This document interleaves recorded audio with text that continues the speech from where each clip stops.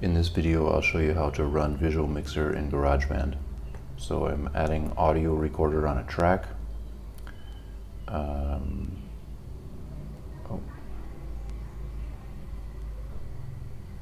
Looks like we had an error there. I'm adding audio recorder on a track. I am going to add Visual Mixer in here. I'm putting it in the last slot. There's Visual Mixer. If you don't see this after you install Visual Mixer, restart your iPad.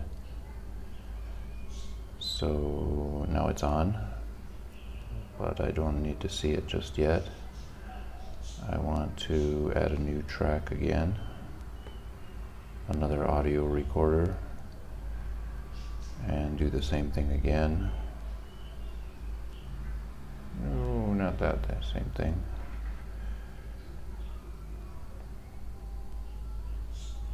Add this one here.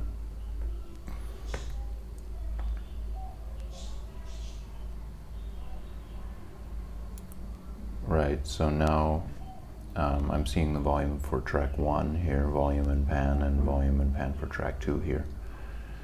And I still see the two tracks running independently here. If I wanted to, that's not the right thing.